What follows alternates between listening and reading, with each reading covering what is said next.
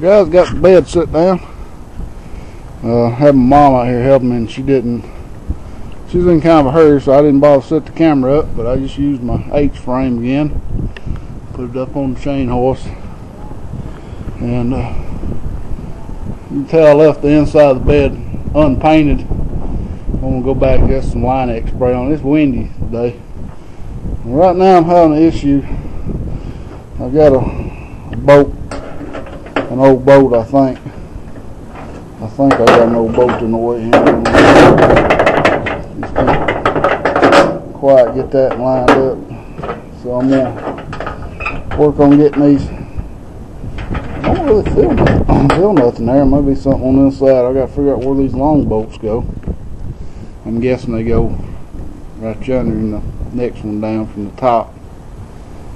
And but yeah, it looks pretty nice. Body line up good. We get the thing bolted in. I'll show you what it looks like. We'll get some lights in the back of it and get it wired up. Got the plugs right there. Hopefully it'll just plug right in. Won't have to do nothing else, but we'll see. Well, guys, got my bed on it, and I got my bolts bolted up, and I got it pulled in here to the shop frontwards to start on these front axles out of the wind. And it's gonna be pretty windy the next few days, calling for snow and sleet and ice and everything else. Them boats here were the long ones, and I had some pieces of the old boat left in there, and that was a pain to get out. I had to punch them out from the bottom, but got it all out.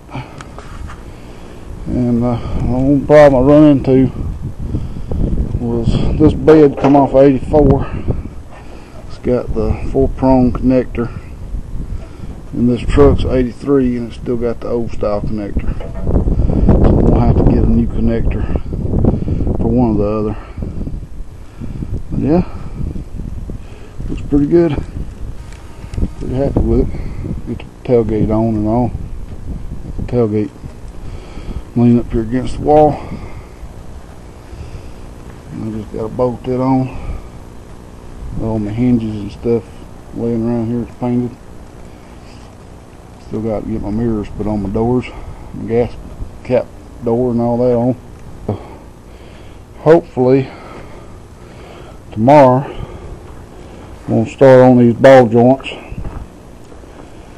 Well, I'm going to start taking stuff off the front of this thing anyway, and getting ready to replace these spring hanger bushings, spring bushings back there and everything, and hopefully get a cold start on my dump truck and flatbed, because I finally found the key to it.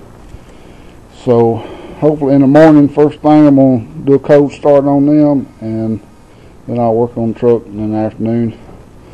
Till then, guys, take care. We'll holler at you later.